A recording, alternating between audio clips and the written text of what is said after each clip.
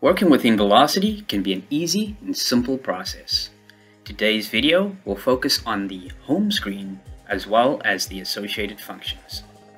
The first section that we observe here is the calendar. Now, this is a daily calendar and its focus is around managing your time.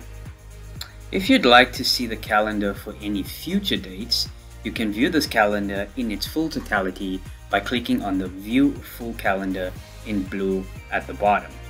Or you can also find this in the black bar on the left by clicking the word Calendar. The next section of the home screen is called the Deals Overview. This section is all about managing your business. Here you'll see everything from leads to your pre-approvals, your pipeline, WTC, which is waiting to close, and lastly, your funded deals. At the bottom left-hand side, we observe the Message Center. This can be used to send as well as receive messages from an organizational level all the way to an individual message.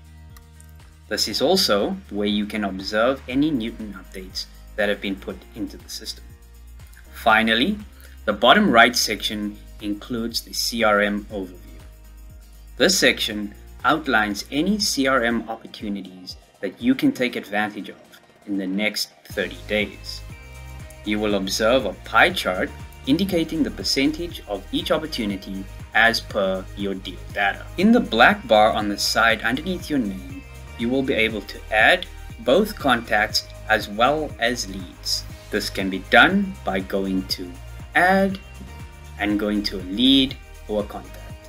You can also add a client experience or a manual application from the Add button. The black bar also contains other features such as historical deals, part deals, our data importer, as well as report generator. For more details on this, see our other videos.